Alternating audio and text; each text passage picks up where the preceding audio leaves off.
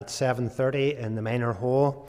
There'll be a session meeting on Wednesday afternoon at 2, and then the committee meeting on Wednesday evening at 8, and the Girls' Brigade on Thursday evening at the usual times.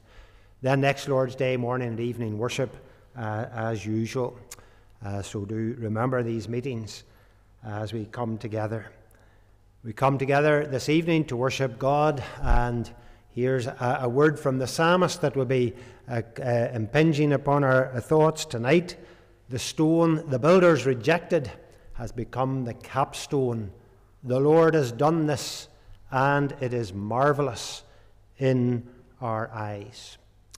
We turn this evening to Psalm 148. We sing praise to God from this psalm, the A version. We're singing stanza 1 and then 4 to 8. Psalm 148A, 1 and then 4 to 8, and the tune is Ulster number 260. What a joy the psalmist has. Hallelujah! Praise the Lord now.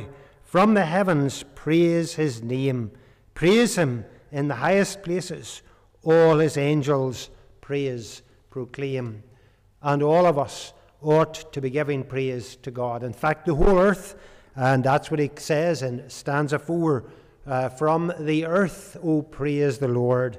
All the deeps, fire, hail, snow, clouds, too, everything should be giving its praise to God, for he is Lord and Creator.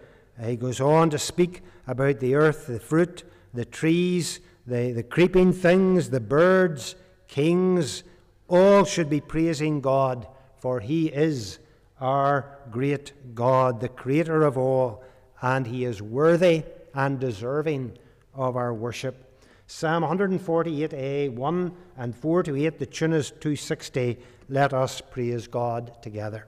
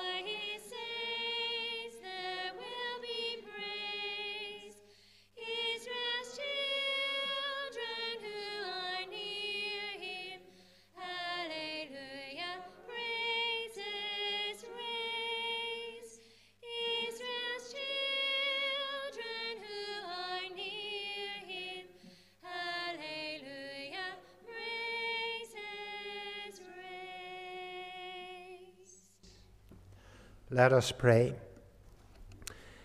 Gracious God, we praise your name. Enable us to do so faithfully, acknowledging all the great blessings and benefits you have bestowed upon us as yours, created of you, and then called of you out of the darkness of sin into the marvelous light of the gospel of Jesus Christ, that we should exalt your name and praise you and give ourselves to your worship. And so, Lord, we pray as we enter into this evening hour, you will meet with us again and speak to us through your word. Do us good and bless us as we gather here in Jesus' name. Amen. We are going to turn to Psalm 118, and we're going to read from this psalm, Psalm 118, and we read the whole of the psalm. Psalm 118, and beginning to read at verse 1, let us hear God's word. Psalm 118. Give thanks to the Lord, for he is good. His love endures forever. Let Israel say, his love endures forever. Let the house of Aaron say, his love endures forever. Let those who fear the Lord say, his love endures forever. In my anguish I cried to the Lord, and he answered by setting me free. The Lord is with me. I will not be afraid. What can man do to me? The Lord is with me. He is my helper. I will look in triumph on my enemies. It is better to take refuge in the Lord than to trust in man. It is better to take refuge in the Lord than to trust in princes. All the nations surround me, but in the name of the Lord I cut them off. They surround me on every side, but in the name of the Lord I cut them off. They swarmed around me like bees, but they died out as quickly as burning thorns. In the name of the Lord I cut them off.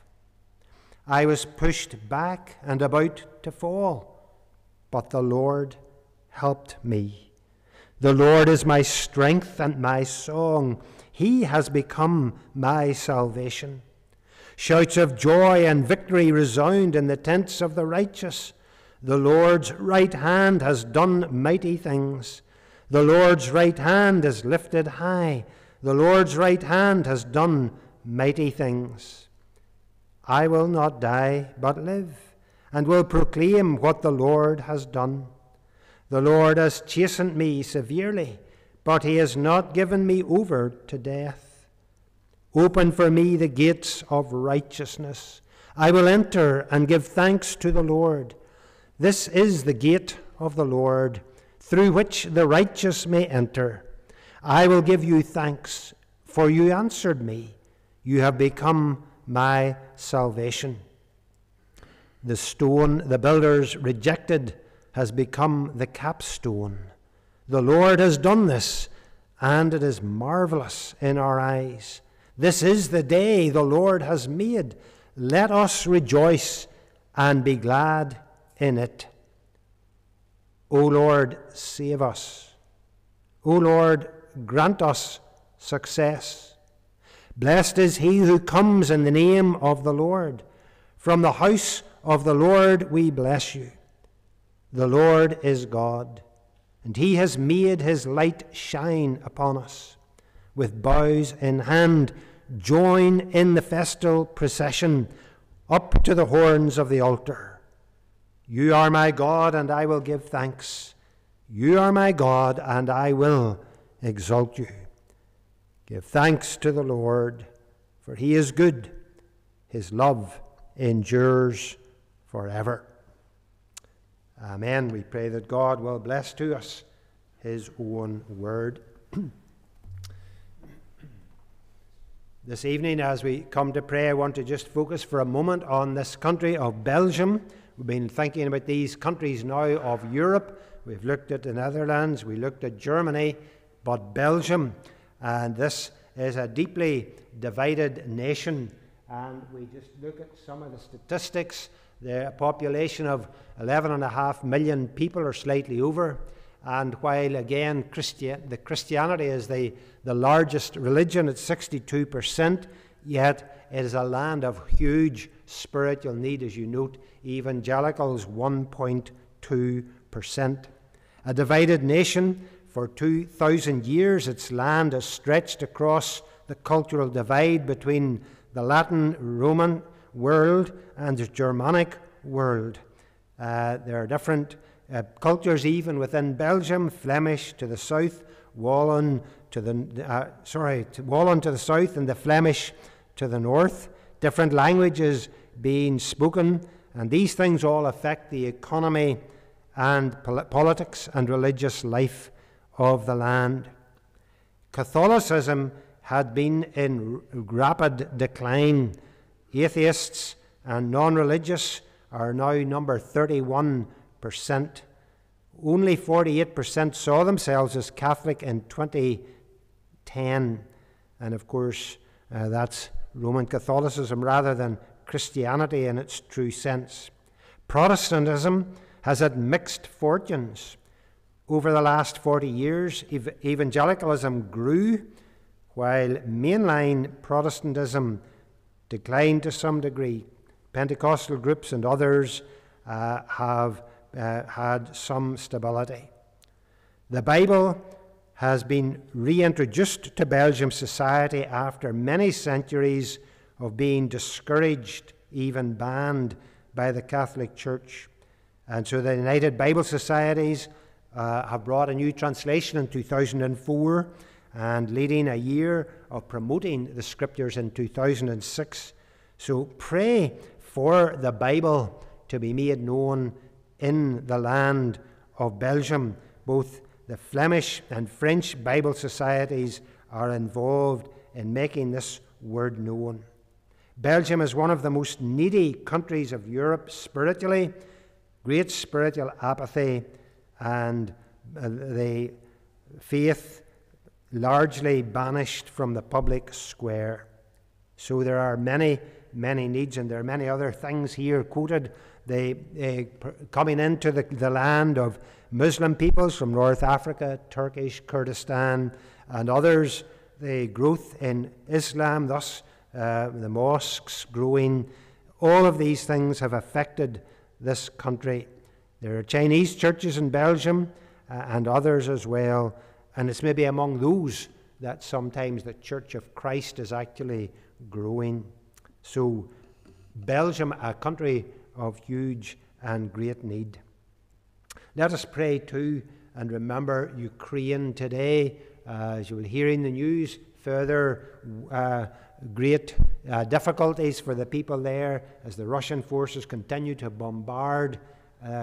We cannot begin to imagine the plight of the people, not only those who have left home, but those who are still trying to live within the borders of Ukraine.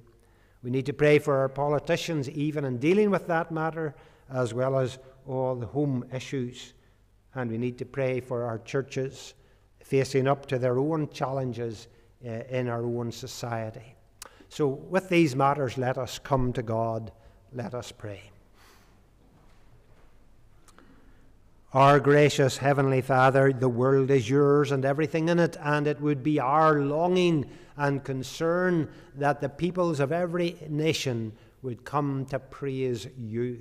And as we take a very brief overview of the spiritual life of Belgium, this country that has had over its history influences from all sides, Lord, it grieves us to see that there are so few who truly are interested in the things of Almighty God. But Lord, we do thank you for the relatively recent reintroduction of the Scriptures, for the new translation to the Belgian people. And we pray, Lord, that your word will be sent forth, that all who seek to propagate truth will find ready access for that word, and that you will cause it to bear fruit in the lives of many people.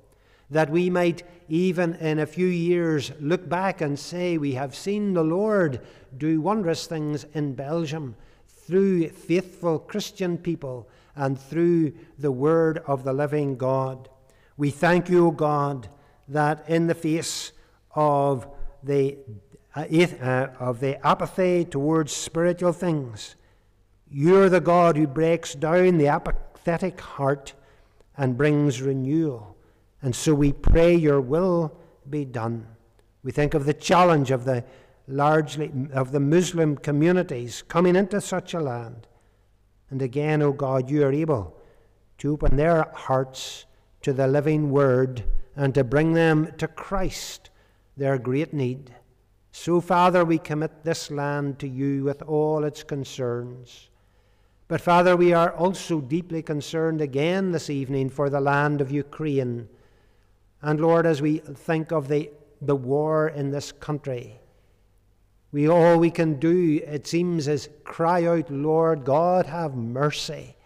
And may you stop this violence towards people. Bring help to Ukrainian people, those who have fled the country, wherever they may be, and those who are still trying to live in that land. Our special prayer is for those who are witnessing for Jesus Christ, bringing Bibles and blankets and aid to suffering peoples. May they find spiritual lives ready to receive the Word of God, and that as the Bibles are given out, there will be those who will be ready to find hope in Jesus, the only Saviour, and the peace of God that passeth understanding in the midst of a war in this physical realm. Lord, hear our prayers. Hear our prayers too for our own politicians reacting to these things. And help them, O God, in all the varied and difficult decisions that need to be made. We would cry out, O God, that you will guide them, that you might have mercy upon them, and that they would seek to do good, setting aside their own selfish ambitions to seek to be those who would be statesmen and women leading and ruling for the true good of the nation and of the people. Father, we cry out to you, for we know the greatest need of the souls of men and women around us is to hear the good news of the gospel of Jesus Christ. And Lord, our prayer would be that you will come in your power, that you will speak. Use us to speak, O God. May we be bold in being prepared to own Jesus and uphold the right of Christ to challenge the waywardness of others. And Lord, may we be willing to think of him in all our ways.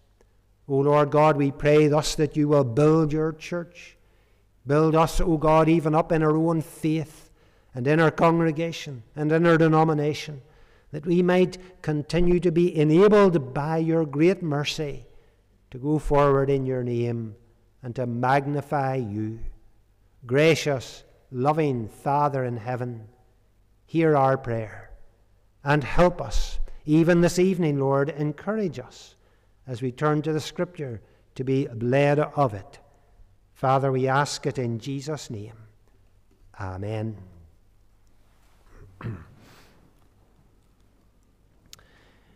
Let us turn again in the Word of God. We're going to turn to Matthew chapter 21, and we're beginning to read at verse 33. Turning to Matthew chapter 21, we begin to read at verse 33. Matthew 21 at verse 33, and we're going to read through to the end of the chapter. Let us hear God's word. Matthew 21:33. Listen to another parable. There was a landowner who planted a vineyard. He put a wall around it, dug a winepress in it, and built a watchtower. Then he rented the vineyard to some farmers and went away on a journey. When the harvest time approached, he sent his servants to the tenants to collect his fruit. The tenants seized his servants. They beat one, killed another, and stoned a third. Then he sent other servants to them, more than the first time, and the tenants treated them in the same way. Last of all, he sent a son to them. They will respect my son, he said. But when the tenants saw the son, they said to each other, "This is the heir. Come, let's kill him and take his inheritance." So they took him and threw him out of the vineyard and killed him. Therefore, when the owner of the vineyard comes, what will he do to those tenants? He will bring those wretches to a wretched end, they replied, and he will rent the vineyard to other tenants who will give him his share of the crop at harvest time. Jesus said to them, "Have you never read in the Scriptures? The stone the builders rejected has become the capstone. The Lord has done this, and it is marvelous in our eyes. Therefore I tell you that the kingdom of God will be taken away from you and given to a people who will produce its fruit. He who falls on the stone will be broken to pieces, but he on whom it falls will be crushed." Then the chief priests and the Pharisees heard Jesus' parables. They knew he was talking about them. They looked for a way to arrest him, but they were afraid of the crowd, because the people held that he was a prophet. Amen. We pray that God will indeed bless his word. We're going to turn now to Psalm 32, and we're singing stanzas 9 to 12, and the tune is Salzburg number 156. Psalm 32, we sing from stanza 9. Here's the word of the psalmist: "I will instruct you and you teach the way that you should go." Maybe in a way it's God speaking to us. He will instruct us. He is the one who guides us. And what a blessing that is, to know the guidance and instruction of God. The wicked many sorrows have, but steadfast covenant love encircles every man whose trust is in the Lord above. Many in their wickedness will come to trouble, but the man in the midst of trouble who trusts in the Lord will find blessing. Psalm 32, stanzas 9 to 12, the tune 156. Let us praise God together.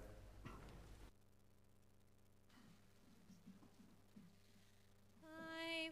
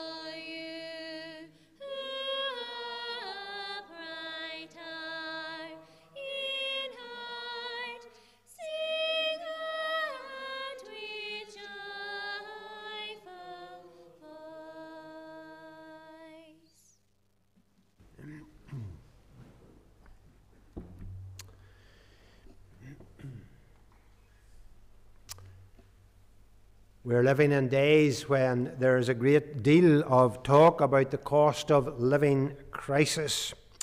And we know there are people who are struggling.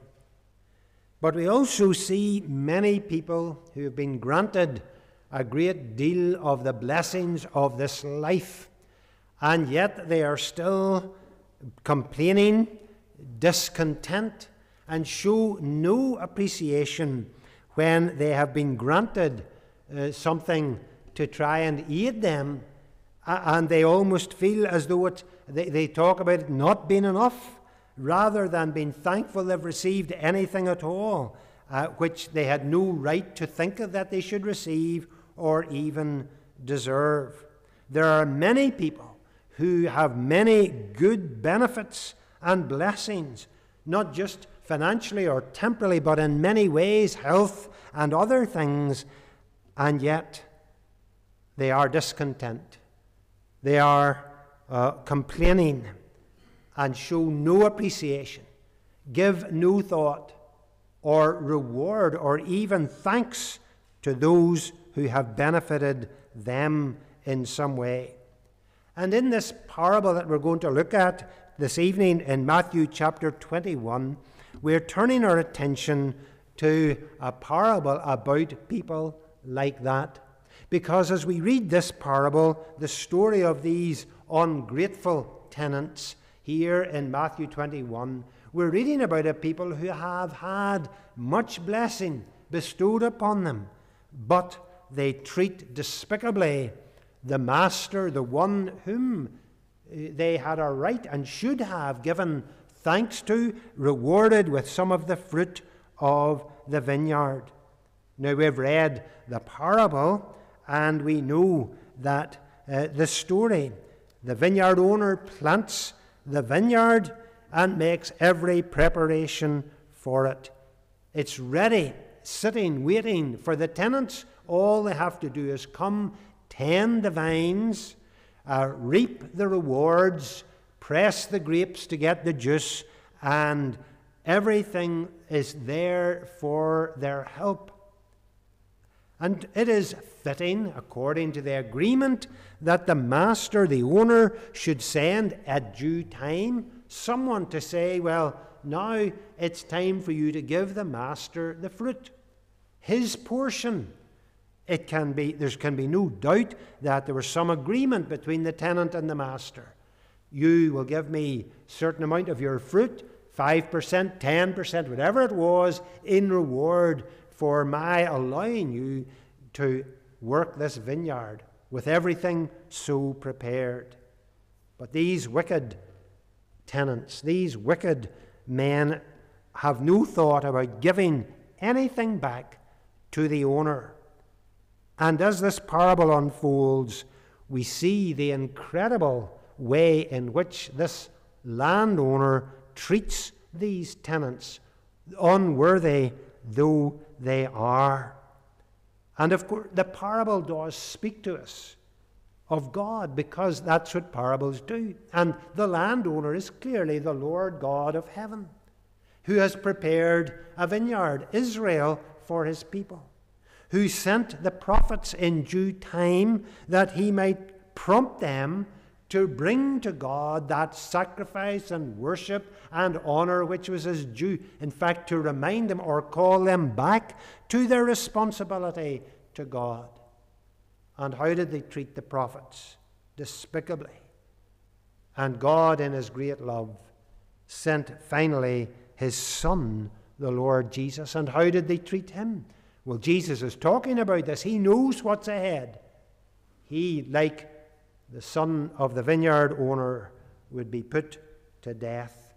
I want to think about this portion under a number of headings. The first is to think a little bit about the provision that the Lord makes.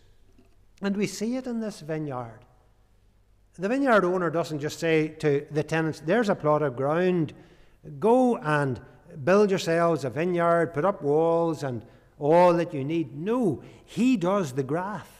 He has everything in place. The wall is around the vineyard to keep out the predators and for security. There's a wine press built so that once the vines come to fruit, they can gather the grapes and press them in the wine press and produce their fruit of the vine. The watchtower is built so that the watchman can be there to ward off enemies who might come and destroy, or wild animals. It is also in the watchtower sometimes that there was housing for some of the workers, or storeroom for their equipment. Everything, in other words, is in place for them to easily produce a crop and be able to give something of a reward back to the vineyard owner. And as we have said, the vineyard owner is the Lord God. And this vineyard is Israel.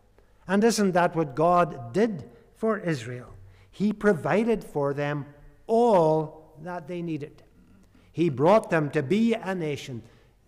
We think of how he took them down into Egypt with the sons of Jacob, going down there into Egypt. And there, under those circumstances, they flourished and became a nation. And then under Moses, he brought them out of that bondage that became their bondage in Egypt. But what did he do? He brought them eventually into a land of promise. And God opened up that land. God went before them and destroyed their enemies. They were able to occupy the towns and villages of their enemies, having put them to death. The land was open before them to occupy.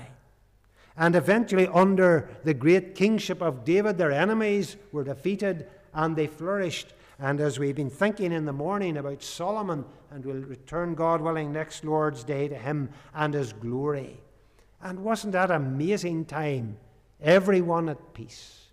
A land of richness and blessing, such privileges. And God, their Lord, had provided it all and continued to do so. Everything was there, and they ought to have responded in worship. They ought to have brought to God every possible good thanks and blessing from their hearts. The provision had been made. All that the Lord had done for his people. But couldn't we say the same thing with regards to our own land, perhaps, if we focus on our own nation over the years? We can look back over a tremendous history of spiritual life in our country. We talk still and we refer back to the 59 revival. But if you plot the history of Christ's church, what blessing God has brought into our nation. Britain was indeed great especially when Christ was on the throne, when he ruled. And today we think about all that God has done. He has provided this nation with so much, and above all, he has given the people the word of God. Today, people in our country don't need to be ignorant of God's truth. At the touch of a button, the internet, it's full of good preaching. Or they can even there open up the Bible in a familiar translation. What blessing God has given, and the Lord has provided it. Are they responding with thankfulness? Are they looking to God and saying, "Thank you, Lord," and giving themselves to him? Well, we'll see in a moment how they are not doing that. But maybe we need to make this application even more personal to you and to me, to members of the church. How God has blessed us. We have his word. Perhaps from your earliest days you've been taught the word of truth. What a privilege. What a blessing he has provided for you through your parents and family members and the church and those who taught you and teach you and are an example to you of the things of God. What blessings he has bestowed upon you. He has provided for you perhaps in your daily life. guiding you in good business decisions, guiding you in career, guiding you as to the way ahead in whatever stage of life we're at. The Lord has provided. Have you returned to God that worship that He calls for? Have you given yourself wholeheartedly to the living God and know that He is the one deserving of all from you? What a blessing we have that week by week, too, we can come together and fellowship together in His truth and be reminded of the God who is in control, that we are not on our own. He is sovereign. Do we return our worship to Him for the glory and honor, the praise of His name? The Lord, the provision of the Lord. But secondly, we just want to note through this parable what I'm calling the prompting that the Lord gives. The vineyard owner comes to the time of year when he knows the vines will have produced their crop, and he sends his servants to go and ask for an appropriate amount of the fruit, and it's rightfully his. This is, if you like, the rent that he is properly and appropriately due. And they ought to have readily given it, indeed happily and gladly, because they know that they have been set up and are able to produce far more than they will give away as rent. They will be prosperous. And so the servants come to speak to these tenants about what their responsibilities are. And in the same way, the Lord God of Israel sent His servants into Israel to the people of God to remind them of their responsibilities in worship of the living God. Indeed, the prophets often had to bring the people away from their rejection of God, their worship of false gods, their forgetfulness of all the privileges God had bestowed upon them. And the prophets had to declare to them the judgments of God at times for their waywardness, to challenge Israel that they should return to the Lord, giving God what was their due, that they might offer to Him right sacrifices and offerings. And we know what happened to prophets. They were abused. Jeremiah, think of his life. Held in a pit, abused in many ways, imprisoned. Others were put to death and killed. The prophets were not received gladly by a rebellious Israel. And yet they came prompting the people, showing them this is what you ought to do. You're God's people. In a sense, they were twice gods. They were gods by creation, but they were gods by His choosing and His nation. And they ought to have responded with thanksgiving, giving the fruit of their lives to the living God. And today, isn't it the same truth? We come to a nation today in which we live, and we say to people, God made you, and you ought to return glory and praise to Him. We are to prompt them and to prophesy, preach to them the Word of God. Yes, some may listen, but isn't it true that in our nation and in among our people today we find those who are faithful to the things of the living God mocked and dishonoured? Indeed, we who hold fast to the eternal truth of God without wavering are often looked and down upon and criticised as narrow-minded bigots. But we are declaring the truth of God. Turn on your television, and when do you ever see someone applauding someone who has stood firm in the faith and stands for all that Jesus Christ stands for? No, they'll be lambasted. There'll be very quickly someone to bring them down. It may not be physical death, but we are mocked and destroyed. But we are, as God's people, if you like, to be those who are prompting the nation. Perhaps we can also bring it into the context of our church and of the church at large. Today, the Word of God has been proclaimed, and week by week, the message of Christ's Word goes out to men and women. But are there people, perhaps it could be you, are you listening? And yet you don't hear. You're not giving to God the honor that is His due, even though each Lord's Day we're prompting you, worship the Lord. Remember, He is your Creator. There is none other, and you ought to have your life committed, handed over, and given to the living God. Within the context of our own lives, we need the prompting. We need the servants to come and say, give God His due. And graciously, the Lord has given us one day in 7 to prompt us, and preachers to prompt us, and His Word to remind us we are not our own. We are bought with a price through Jesus Christ. We have been blessed in so many ways.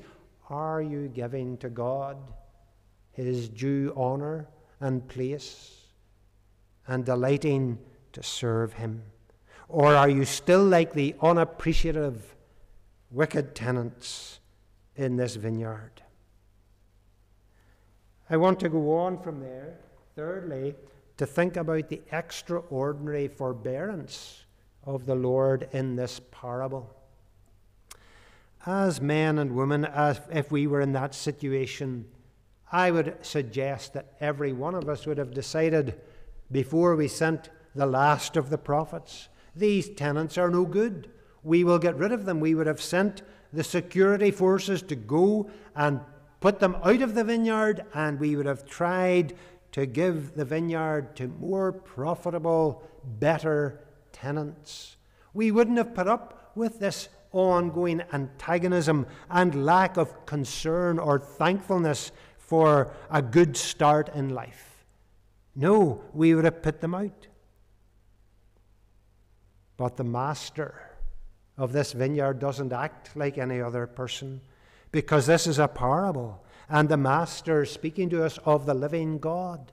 And he says, I will send my son. Surely they will respect the son. They will know that I mean business when the son, my closest representative, goes to bring about a change in their hearts. And of course, we have read the parable. They took the son and they put him to death. And Jesus is speaking about himself. For God the Father sent the Son. And Jesus knew, even as he told this parable and follows it through with his words, they will put me to death. But friends, what extraordinary forbearance of the living God, that he should stoop to give another opportunity by sending his Son into the world, that he might call us to repentance and faith. How absolutely amazing the love of God, that he should send his only begotten Son, that through him we might have life, that through him we would be shown what it is for us to give to God all that is his due. In the parable, the son is taken, abused, and killed. Jesus was taken, abused, and put to death on the cross. But the sovereign God determined that the wickedness of man should be served to honor him. And the resurrected Lord rose to bring glory to the name of God. How today even our Lord forbears our sins. Men come to God as sinners and through Jesus Christ they are changed. The wickedness of people is forgiven when they truly seek him. We often wonder why the Lord doesn't strike down people more. They see the utter wickedness and all around us. Why does God forbear? Because these are days of grace. Jesus Christ is to be proclaimed. There are yet those who will call upon his name and be brought to know him. Indeed, sometimes we look at the corruption of our society. Our wonder ought to be, why is it not worse? Why do we not suffer even greater difficulties and problems? Surely God would hand us over to ourselves and the judgment that is, and that's what it is. When men do wickedly and God withdraws, that's his judgment. Why? Because the Lord God is a God of love and grace. And it is his that the gospel should be preached, and he stays the way of the wicked in order that we might yet continue to proclaim the way of the Lord and his forbearing and his love. Perhaps you, even as an individual, have to recognize the extraordinary forbearance of the Lord in your life. As a Christian, you've fallen into sin. You have confessed the Lord, you've tried to serve him, but in some matter you know you have done wrong. You're a sinner. You've sinned and it grieves you, and yet you feel that you deserve nothing from God's hand. What does God do for the sinner? He reminds you of the cross. He brings you to Jesus. And he says to you, look at him. All your sin is forgiven in Jesus Christ. Repent and believe. And God in love forbears all our waywardness, our flaws and our faults. And so we ought to be willing to come afresh to him. Have you taken him as your Lord?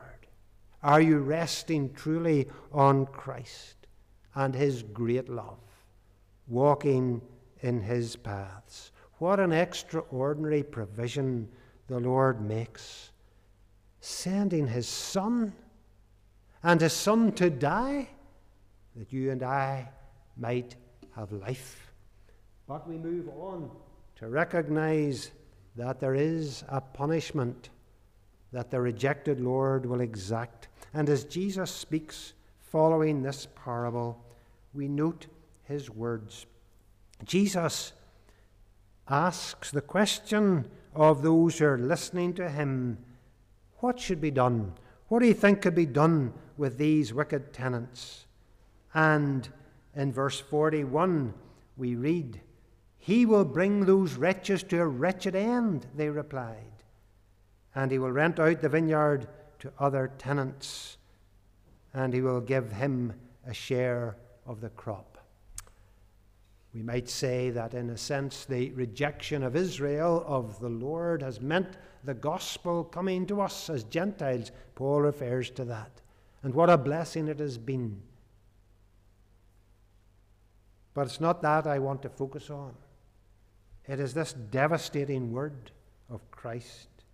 He says to them, you people, remember the scripture, the stone that was rejected, that piece of rock that was no good in its place. It is taken and becomes the cornerstone.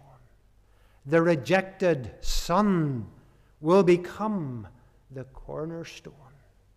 The one from whom the whole building gets its place, its shape, its size even, and to whom everyone must be keyed in if they are to be part of the kingdom of God. But note how he goes on in verse 43. I tell you that the kingdom of God will be taken away from you and given to the people who will produce its fruit. God says, I will have my people. But then in verse 44, he has this rather devastating word. If this is the rock, he says, and is speaking of himself as this stone, he who falls on this stone will be broken to pieces. But he on whom it falls will be crushed. If Jesus Christ is the one over whom you stumble, you cannot follow him or will not follow him, then you will be broken to pieces. And we would pray sometimes that the arrogant, self-centered people that we meet who have no thought of God might come to Jesus and be broken. We long sometimes that they would be broken to realize they have nothing in this world or in the world to come, and they need to come to Jesus Christ, broken in their wicked hearts, and repent and believe. But if they don't turn to him, they are broken in pieces, and there is nothing else that can ever put them together. In fact, Jesus says they will fall under the punishment. He on whom the stone falls will be crushed. And it's the judgment, the punishment of the Lord. And friends, no matter how awful a thought this is, the punishment of God is a truth in Scripture. This verse, actually, verse 44 in Matthew 21, some of the commentators draw out that it's perhaps suspect if it was in the original, but it does appear in Luke chapter 20, in Luke's account. It is still a truth. The word crushed here is such that it means completely obliterated. Nothing but powder. Yes, it's a horrible thought. It's devastating punishment. But it's the devastation that comes upon those who reject the Son of God and will not walk in his ways and will not return to God the honor and praise and worship that is his due. Many will reject Jesus, and they will say, we will live for ourselves. They will say, like the vineyard tenants, we will put him out and we will do our own thing. No one will stop us. They seem to forget the master of the vineyard still alive. And those who put Jesus to death and those who forget him or reject him forget that God is still on the throne. The creator of all the earth reigns. The world is in his hand. He upholds it. And they will be crushed unless they turn to him. It's a challenge even to those of us who love the Lord. Do we really love him? Are we serving him? And we must not be shy to tell people, you will fall under the punishment of God. We love to tell them of God's love, and that's vital. But they also need to know that without Christ, the crushing blow of the judgment of God, the pains of hell will be upon them. And for us, as a church, we rejoice in his truth, because it is in the light of the agonies and the difficulties of the punishment that will come upon our sin that we flee from that and turn to Jesus and his love and delight in him who bore all our sin on the tree, that through him we might have life. What a blessing that we have in Jesus Christ, the Lord of glory. Lastly, by way just of conclusion, want to note, how did the Pharisees respond? How did the Israelites hear this message? Well, we note at the end here that the chief priests heard these parables and they knew it was about or intended for them. But did that stop their wickedness? No. The last verse, they looked for a way to arrest him. They were still intent on destruction. They were still opposed to him. Rather than this bring them to their senses and point them back to the God who was the mighty God, they continued in their destructive course. They would not listen, and they were going to be under the stone rather than tripping over it and coming by repentance and faith to the Lord. What will your reaction be to God's word? If God takes you as a Christian and speaks some word to you, do you ignore it? You say, well, I'm intent on this course of action, I'm going to do it anyway. Friends, that's dishonoring Christ. That's saying of him, you're of no importance. And you will reap the wicked rewards or the punishment for such action. Rather, hear the word. Come to the prompting of the word of the living God through Jesus Christ.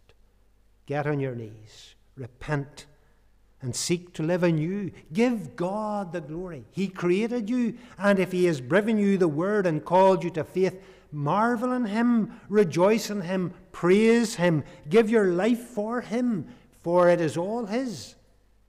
And he desires the fruit of spiritual life in your soul. He desires you to walk for him, serve him, speak of him, delight in him, and honor him. And we need to turn away from being those wicked tenants who will give nothing to the master, to being those good tenants who will give him everything he is due, indeed all that we are, for all that we are belongs to him. Amen. Let us pray. Father, we delight in your word.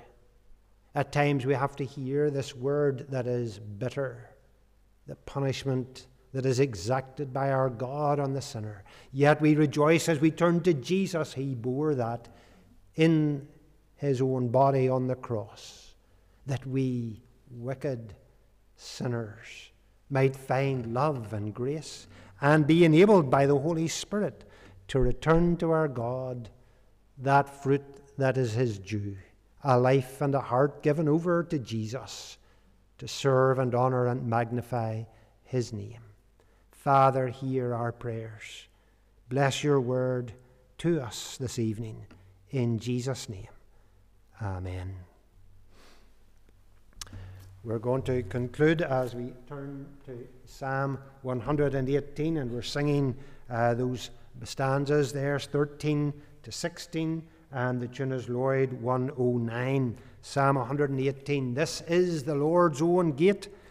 By it the just will enter in. There's only one way, through Jesus Christ, the one who was the despised, rejected cornerstone, who has become the capstone. And isn't it absolutely marvelous in our eyes?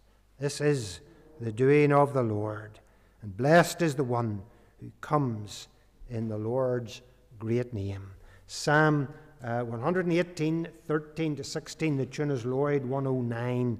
Let us praise God together. This is the Lord's own gate, by it the just will enter in.